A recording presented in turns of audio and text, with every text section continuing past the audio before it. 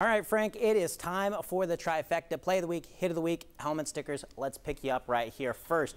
With the play of the week, it's something you just saw on the show moments ago. Watson Edmondson picks up a fumbled snap, throws it deep, finds Pierce Stiltner down somewhere on the field, and this ends up going for a touchdown, Frank. I was amazed. I honestly didn't think he was going to pick it up and throw it, but that's exactly what he did. Yeah, I mean, hey, if it works, why not? Go for it. All right, now we're going to hit of the week. And even though Morristown East was on the wrong side of this effort, this man was sure on the right side of this hit. Check out the absolute blast to force that pass incomplete. Hey, you got to love that effort there.